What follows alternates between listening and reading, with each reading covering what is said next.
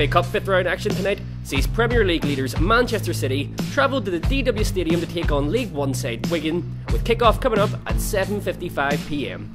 This is a rematch of perhaps Wigan's finest hour as a club, the 2013 FA Cup final, where the Latics defeated strong favourite City by a goal to nil to capture the only ever FA Cup they've won in their history.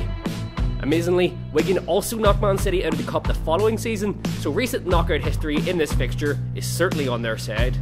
Paul Cook's men currently sit in second position in League One, but if they win their games in hand, they will go top of the third tier. However, they come into this game in poor form, suffering back-to-back defeats in their last two outings against Blackpool and Southend. The quadruple is still on for Pep Guardiola's Man City. Top of the table, 4-0 up heading into the second leg of their Champions League last 16 tie with Basel. Already in the League Cup final, this could prove to be a monumental season for the club. They've scored a scary amount of goals already this season and have netted in every single outing so far in the 2018 calendar year.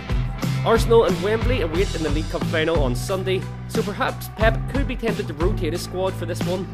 David Silva and Fabian Delph have both recently returned from injury, so they'll be available for selection here, though Brazilian striker Gabriel Jesus still remains a doubt. Our field win offer applies in this game, so if either side leads at half-time but fails to go on to win the match, we will refund all first, last or anytime goal scorer bets as a free bet up to the value of £25 or €25. That's Wigan vs Man City in FA Cup 5th round action coming up tonight. Make sure to place all of your bets ahead of kick-off with us here at Sean Graham.